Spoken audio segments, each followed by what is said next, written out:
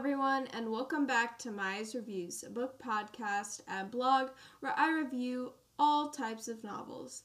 I'm Maya, and thank you for joining me for another book review today. I have nothing to mention before getting started. I'm just happy I'm on time with an episode, so we're doing good. But today, I will be reviewing Daughter by Kate McLaughlin.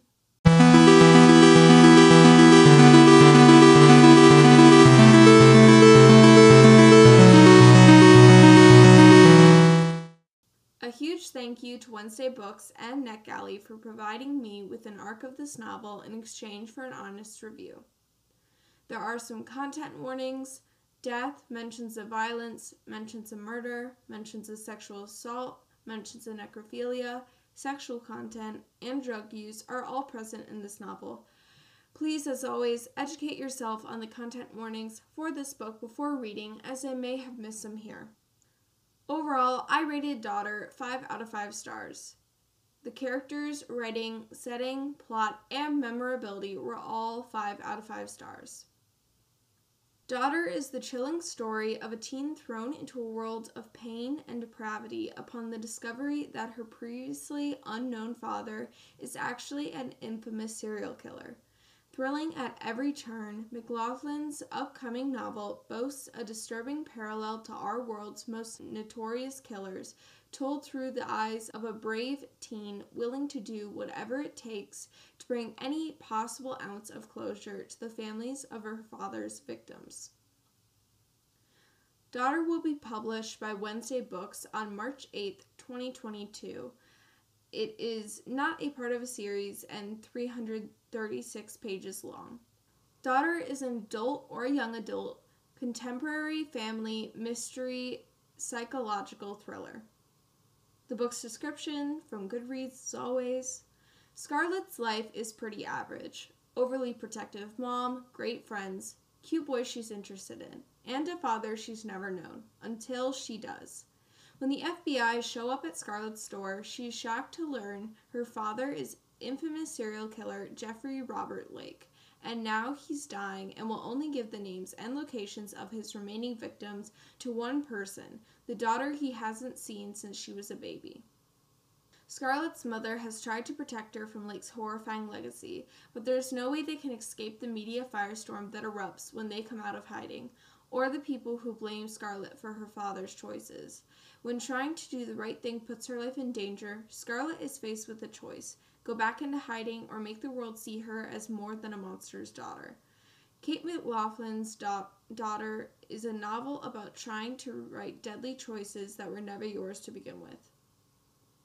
Most of the characters in this novel are relatable and easy to connect to. Well, except for one, and don't worry, I'll get into that later. Scarlett Murphy is a 17-year-old living with her overprotective and paranoid mom, Gina. Scarlett is your typical teenage girl, obsessed over a popular boy, insecure, partying, etc. However, all that normalcy is whisked away when she discovers that her father she's never met is dying, and he just so happens to be the most infamous serial killer of the 21st century. Scarlett's determination to do the right thing, even at the expense of herself, is astounding and commendable.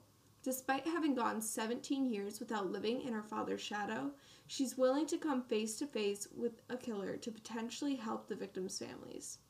Scarlett takes on a burden that is not hers to bear. She didn't murder anyone, her dad did.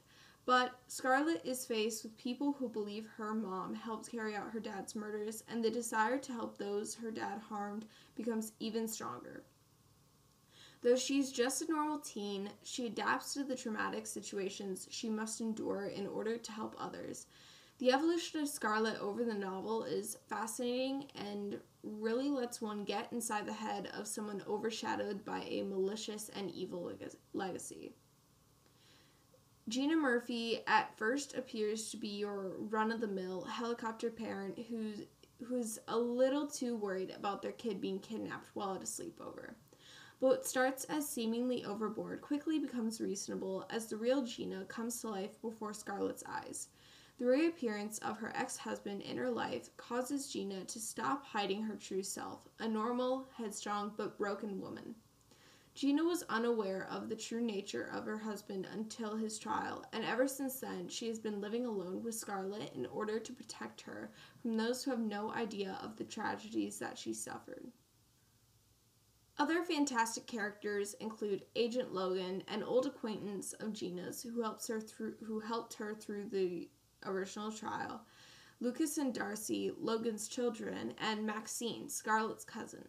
Scarlett has gone 17 years without a family besides her mom. When hiding is no longer an option, she's introduced to a world Gina left far behind, a world in which Scarlett is not alone. All of these characters support Gina and are amazing people. I have to mention how adorable Darcy and Maxine's relationship ends up being, and how could I forget Lucas and Scarlett? The way that Scarlett reconnects with her family is truly incredible, and it makes for a wholesome and sweet scene in a gruesome novel.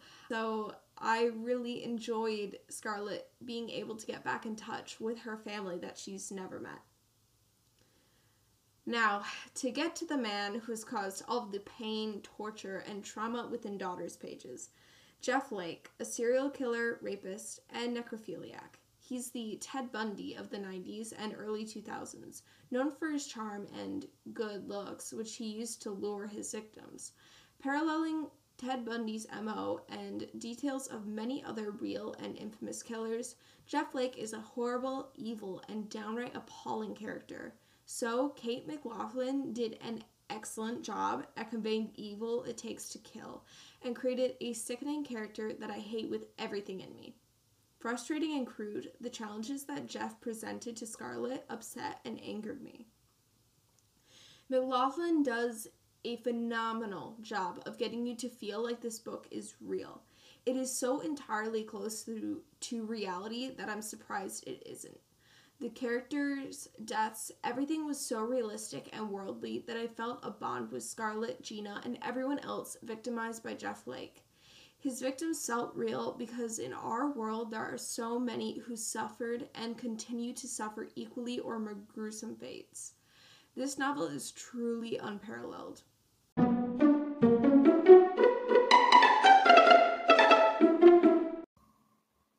Interested in starting a podcast?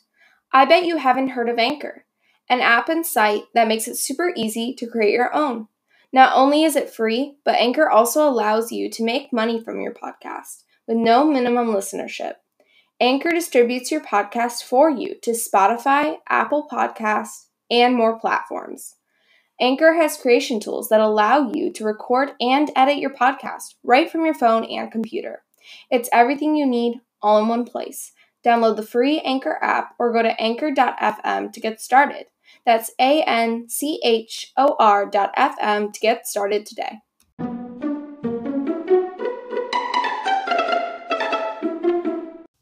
As I mentioned with the characters, McLaughlin is absolutely stunning in their ability to convey emotion and reality through words on paper. The effect Daughter had on me was unexplainable and impacted me in a way no other novel has before. The reality of the cruelty of this world is perfectly and digestibly packaged in 336 pages. Ominous, dark, and gritty, the atmosphere and feel to Daughter is unmistakable, and that of trying to navigate wickedness.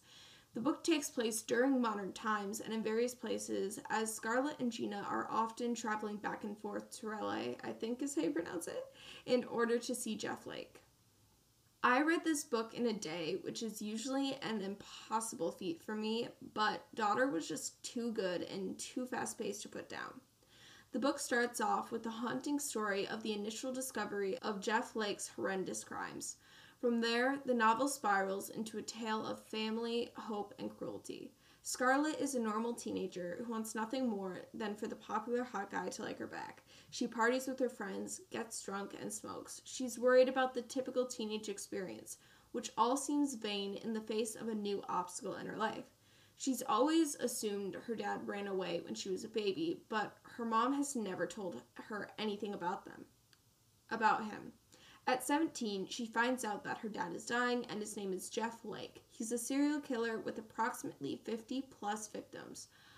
only having found 14 women and girls buried at his family vacation home in the early 2000s, the FBI is hopeful that his looming death in 2022, ? I'm not sure.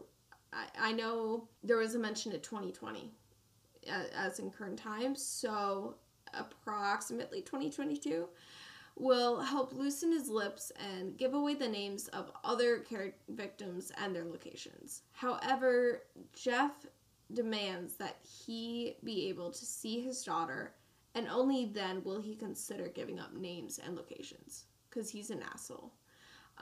Scarlett bravely decides to face her father and try to pry what little power he clings to from his cold and cancerous hands before he can take more secrets to the grave. Because that's right, everyone. He got cancer because he's an asshole. Those 50-plus women deserve justice, and so do their families. And Scarlett is willing to do whatever it takes to prove she is more than just a killer's daughter. Daughter is an astounding and unique novel that offers an experience like no other. I truly cannot think of another book that has truly touched my heart in such a profound way. McLaughlin is a true master of their craft, and I am undeniably enthusiastic to read more of their works. And that is the end of my review of Daughter by Kate McLaughlin. I hope you enjoyed it, and if you did, please check out my blog at mayagreviews.wordpress.com. You can also find me at Maya the Bookworm on Twitter, Goodreads, BookBub, and Book Sirens. I'm also on Tumblr at Maya Reviews. If you want me to review your book or want to come on the podcast to discuss a novel, maybe even just reach out to me, you can email me at mayagbookreviews@gmail.com. I do ask that if you are reaching out in regards to a review request, interview, collab, blog tour, or anything publicity related, that you check out my publicity request page on my blog first and then email me. Thank you so much for listening, and happy reading!